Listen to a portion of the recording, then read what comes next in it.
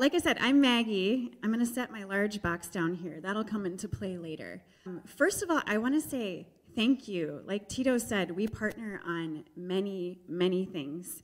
Before my time with Lighthouse, I was a refugee foster parent, and those were unaccompanied minors that came to the border. All of them that were in our home spoke Spanish, and we had a phrase that we used a lot, and it's "Somos un gran equipo." We're a big team. So I think that applies to our community together. We couldn't do this work alone. You have your citizenship classes that we partner on. You've loved on our Afghans. You've loved on newer asylum arrivals. So part of me coming here is just saying thank you for all the work that you're doing. I spoke with Lil and Phil, and they said, we love Lighthouse, and I said, we love Intersection Ministries. So thank you. Okay, so I'm going to talk through this. If you want to jump to the next one, there we go. Okay, so for those of you that don't know Lighthouse, we are a nonprofit immigration provider. We're on the south side of Holland, right behind Holland High School. And these are our services. So renewal clinic, that can be work permits, residency, like a green card, DACA. You actually have to renew DACA every single 2 years. It's like your license tags, but it depends on how stable you are with your status. We also do general consultations. So if you don't know what kind of immigration remedy you have, we help figure that out. If there is a remedy, we can do adjustments of status. Maybe you married a US citizen and you want to adjust to get your green card. We do a lot of family petitions, really reuniting family members. Waivers and FOIA, that's usually we have to ask permission from the government because maybe we stayed over our travel visa, or we were unlawfully present for a while, and we say, listen, I need to ask forgiveness so that I can pursue a more stable remedy here. And FOIA, Freedom of Information Act, a lot of people don't know what they've filed for. They don't know what's on their record. We do a lot of those. And then the Heartsy one is a big piece, humanitarian. Up until a couple years ago, we would do things like T visas for trafficking victims, U visas for victims of violent crime. If you are a domestic violence victim, you can actually apply for VAWA, which gives you residency for reporting on those crimes. And then a tiny, tiny bit of that was asylum. We only had like a handful of cases for the first few years that we were around.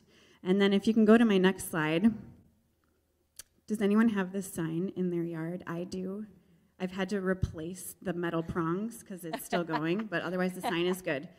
I'm going to take you back to 2021, and this was a really big year for us. This sign is part of our welcoming initiative, and I hope you like my stick figures. That was the best way to represent us. 2021, we only had 7 staff members, and if you see the little bars, those are the number of cases that we did per month. So we didn't even make it to 50 cases per month, and we were busy.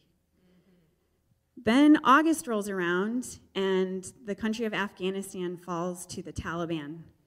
And in the US, nearly 90,000 Afghans were resettled in the United States across the nation. 90,000. That's a lot. People leaving their homes, their cultures, their country, their language, their food, their safety. Here in West Michigan, we had over 300 Afghans coming, and part of Afghans were labeled by the UN, saying, okay, you've got a refugee status, and because the US had a lot of involvement in that, they also gave them a special thing called Operation Allies Welcome, an OAW stamp that said, we're gonna support you, we're gonna find places for you in the US. But once they set foot in the US, they got housing and benefit supports, but they didn't have anyone providing legal services. Just because you're a refugee and you set foot in the US doesn't mean that you have a stable status. So no one was around to provide those legal services until Lighthouse said, I don't know, let's give it a try. So we gave it a try. So if you do the next slide, 2021 was kind of our tote bag of the typical cases I explained. Let's go to the next one. 2022, we got up to 10 people, which was amazing, and a huge contribution by Intersection Ministries and a group of churches. See that giant line that's almost up to 200 in May? That's when we started processing 291 Afghan asylum cases. That's a lot.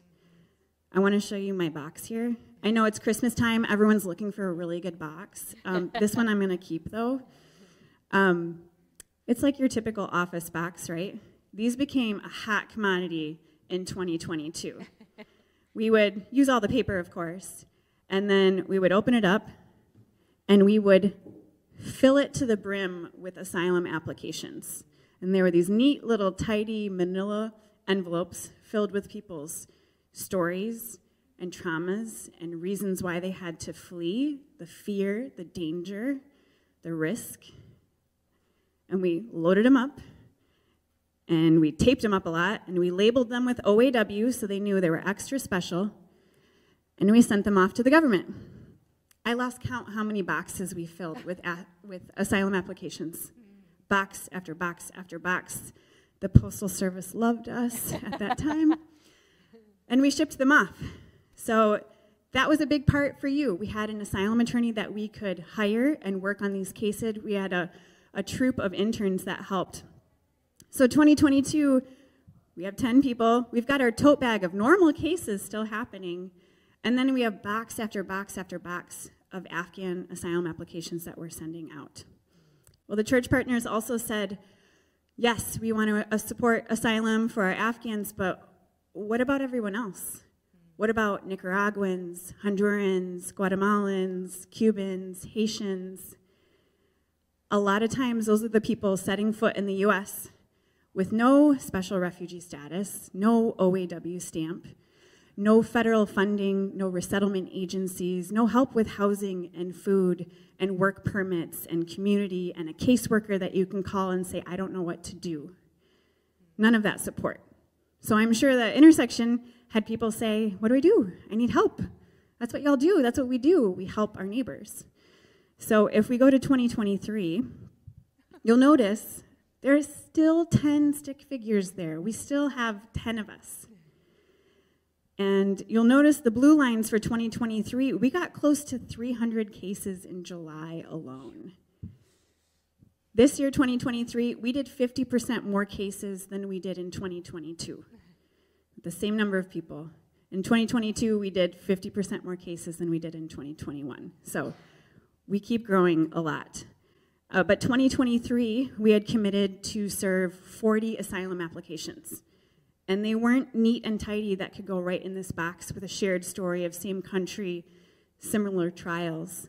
They were very different stories, much like these stacks of paper. They were not tidy. They didn't come with a magical refugee status. These are cases that we have to prove beyond a doubt that these people deserve asylum, which is gross, in my opinion. And that setting foot in the U.S. is a lot more complicated without that special status. So, 2023, we had our regular tote bag of cases. These boxes we're finally getting approvals on, which is fantastic, the best calls that we can make when we say your asylum is approved. It's huge. Once it's approved for our Afghans, that means they can finally petition for their spouses and their children still stuck in Afghanistan. One box, a few boxes, turns into thousands of family applications. That also means that they can apply for their green card for more stability. So these boxes are blossoming into more cases. And then our not so tidy asylum cases, next year is our year of hearings. We actually have to go to court to prove that these asylum seekers should get approved for asylum.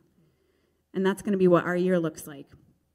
So, like I said, somos un gran equipo. We're a big team. We're going to work together. It's a big year. But I want to talk about what 2024 looks like. Because in 2023, remember how we said we'd do 40 asylum cases? As of Friday, we've done 100 asylum cases. 100. It's incredible. Big, messy ones that are everyone's lives and stories. So we're going to be busy the next year, and the calls don't stop. There's still people setting foot that aren't stable and need help. So way back in this time, we had a big pivot era where we said, I don't know, let's try. So in 2024, we're going, I don't know, let's try. So we're going to keep up with our tote bag of regular cases. We're going to help the family members from Afghanistan that are still trying to get over here. We're going to go to court hearing after court hearing to ensure people can get granted asylum. And then we're still going to serve the newer arrivals that need help. And we do that in 2 ways. We've got a phone triage system that we can actually see if they're eligible and gather their information and also connect them to resources like Intersection Ministries, like other groups are helping. And then we also are going to do asylum workshops because we can't do 100 asylum cases again. We have to pace ourselves and we have to pivot. So we're going to be doing workshops where we help people apply for asylum and get more of them out there so that it's more efficient and they're getting those timely services. So I know it's overwhelming. We get a little overwhelmed in our office. We still have a trauma response of saving these boxes in case we need them for the future. But I want to leave you with, there are a number of ways that you can do something. I'm an action item person. I need a to-do list. I need to know what's next. So these are the 3 things that you can do. Number 1, like Tito shared, you can keep our lighthouse shining bright. That can be in a number of ways. It helps support us 10 staff members that are still trucking along. It helps keeping our services moving smoothly. It helps with volunteering and different ways like that.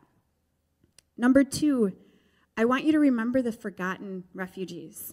That even though the UN or the US government doesn't give you a special stamp, we have so many refugees seeking refuge in the US and in Michigan.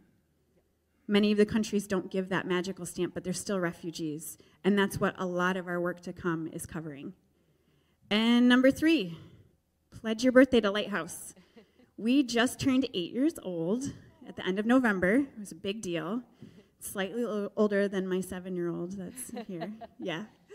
And I, for one, I turned 38 at the end of October, and I did this. I don't need more stuff. If you ask my kids what my favorite thing to do, it's to nap. So I just want sleep at this era. So I don't need more stuff for my birthday. So I told my friends, if you want to wish me a happy birthday, give it to Lighthouse. It's much better to help someone with citizenship than getting a chocolate bar, although I like chocolate. And it's much better to offer that stability of asylum for someone who had to leave their home than what the present will be for me. So in the back at the circle white table, I have a placard. If you want to donate your birthday to Lighthouse, scan it. We show you how to do it. It's really simple.